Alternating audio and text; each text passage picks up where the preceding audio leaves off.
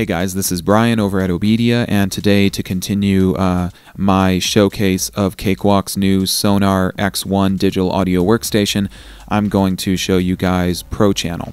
ProChannel is only available firstly in X1 Producer. If you have either of the versions that come below that, you're not going to have access to ProChannel. That said, ProChannel is Cakewalk's move to incorporate a lot of world-class recording gear into one channel strip in Sonar, and gives you access to a sound of a lot of gear that usually is very expensive and harder to get all in software. So I think they've done a really good thing here by incorporating ProChannel.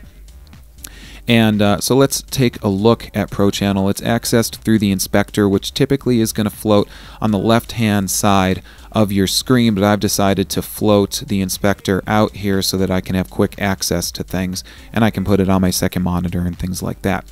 Now, ProChannel is accessed by clicking on the ProChannel tab here on the top of the inspector, and that'll show you ProChannel.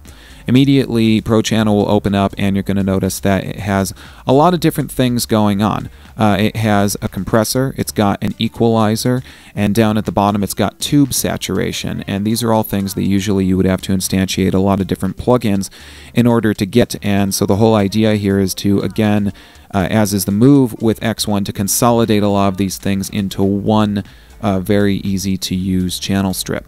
So if we take a look at the compressor, you're going to notice that at the top it's got two different modes. It has the 76 and it has the 4K mode. 76 is much more simplified, and the 4K is a little more modern, a little more complex, and allows you to get a little more in-depth with the compression that you're doing on your track. So in order to enable the compressor, all we've got to do is hit the power button, and now the compressor is going to be enabled, and we can start our playback. I'm going to loop my playback here, and I'll just show you a little bit of what we can do with the compressor. And what we're going to do is we'll kick it into infinity mode here on the ratio, and we'll just kind of listen to the sound of that a little bit, and I'll show you how if we go from infinity back a little bit, we're going to have more of a tolerable sound on these drums, but we're going to have a good kind of pumping, good compressed sound on them. So we can hear with that ratio cranked up all the way there that it's got too much going on. The sound is overbearing, and so we're going to bring that up again, and we're going to roll the ratio back.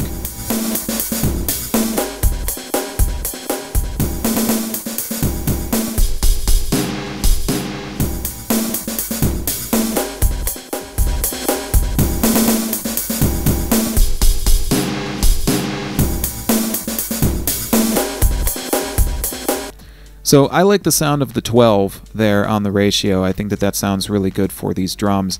And again, you know, this is all up to your ear and how you like to mix things, but you'll be able to hear the difference very quickly. And you'll notice, I think, the sound that the compressor adds. It really does add a lot of character. Now, if we go into 4K mode again, we have a lot more options here, and you'll notice that this has makeup controls and various things like that.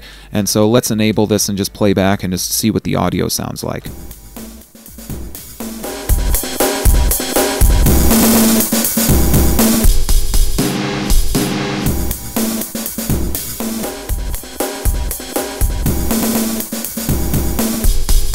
So I think I've got a pretty good sound going there by bringing the makeup a little bit high, but I've cut the threshold back a little bit, and I've got my ratio fairly nominal, and you know, it's not pushed too high. If I were to push this much higher, the drum really does sound just way too squashed and would not be very useful unless that was the effect that I was going for.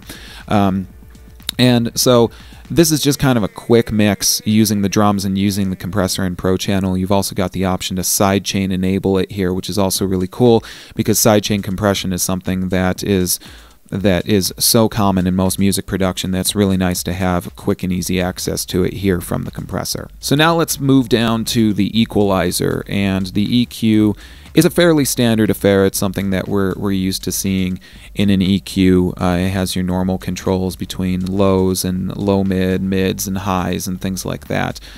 We enable it, of course, by just hitting the power button. And we can start to make changes to the EQ by simply clicking and changing the curves right here in the graphical representation window. We can also, of course, use the knobs and dials to get a little more in depth. And by clicking on the buttons underneath the graphical representation right here, we can enable or disable the high frequencies, the low frequencies, things like that. So let's move down to the equalizer. And the equalizer, of course, is enabled by pressing the power button. And here in the filter curve window, we're going to see that we have three different options. We've got pure, we've got vintage, and we have modern. Pure is going to be as unaffected a sound as can be achieved using digital audio principles. Vintage and modern are both going to add characteristics that you would find in most vintage or modern mixing consoles and their equalizers, and this has to do with the electronics that existed in those equalizers, and therefore have Cakewalk has worked to emulate using these algorithms in the equalizer. So this gives you access to a couple of different sounds as you're moving along in your mix. As you move down, you'll notice that you've got your buttons to enable or disable your different frequencies: low, low, mid, mids, and highs. You've got your frequency control knobs here, your Q, your level controls. You'll also notice that you have low shelf and high shelf enable.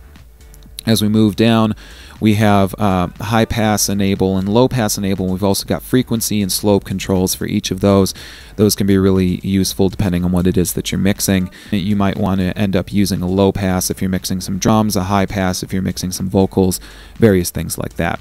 You'll also notice that you have this gloss button, and the gloss button, the whole point of it is to add a little bit of a sheen to the overall mix, and you can hear it depending on what it is that you're working with, and hence the name gloss, adding sheen to your overall audio sound. So again, I'm going to go ahead and play these drums back, and I'll just make some changes on the EQ and show you guys how the sound is affected when I make these changes.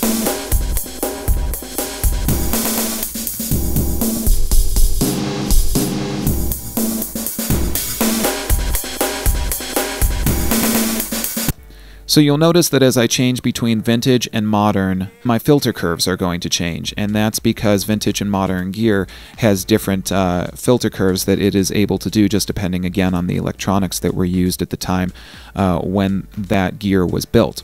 So, you know, you do notice a difference in the sound right here as you shift around between vintage and modern, and I make some changes to the overall curves that I'm using and things like that. Let's also check out the gloss button.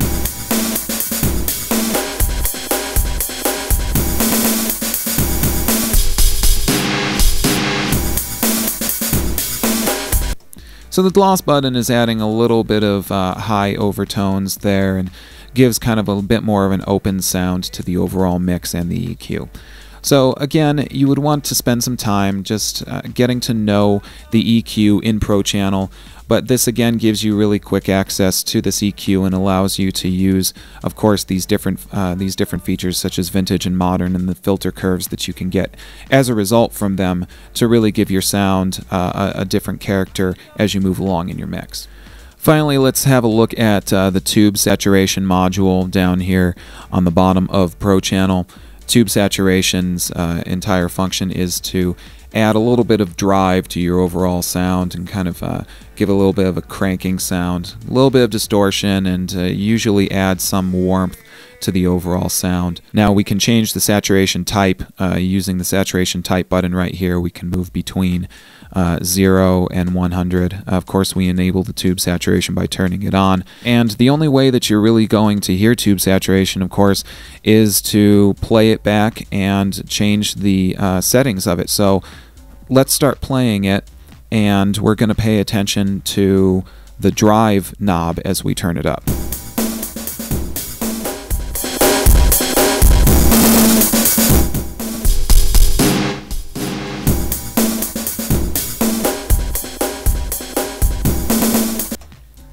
So you'll notice that this is adding a little bit of warmth and definitely a little bit of distortion and drive to the overall sound of the drums, and this is going to depend on your source audio and what it is that you are attempting to mix using ProChannel and the tube saturation. This is just kind of a nice way to add, again, a little bit of warmth to the overall mix that you're working with.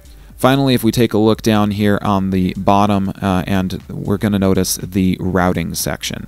we can use the routing section to change which modules feed into which in order, and this will therefore add a little bit of different character to the audio as we change the routing. So this way, depending on what we have feeding into what, we get kind of a different effect, and you're going to notice this more as you go along and change your mix.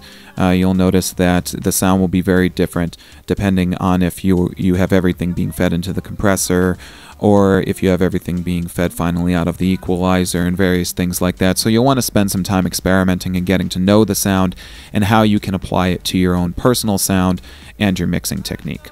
These are some of the cool features of ProChannel. Again, you would want to, no matter what, spend some time getting to know it and mix with it and see how it can affect your audio. But I do think that you'll find that it very quickly can get incorporated into your workflow and can really make it so that you're not instantiating as many plugins as you typically do. It's nice to have quick access to a compressor and an EQ and a little bit of tube saturation, and then of course the various controls that come with each of these modules that usually you would have to instantiate at least a couple or 3 plugins in order to get these sounds. And so it's nice to have quick access to it just right here in your channel strip and to mix very quickly. I hope this is useful to you guys. Be on the watch for more X1 tutorials as the year goes along here. If you have any questions, get in touch with me, Brian at obedia.com, or on Twitter at twitter.com/OBEDIA tutor. And until next time, happy music making to you, and take care.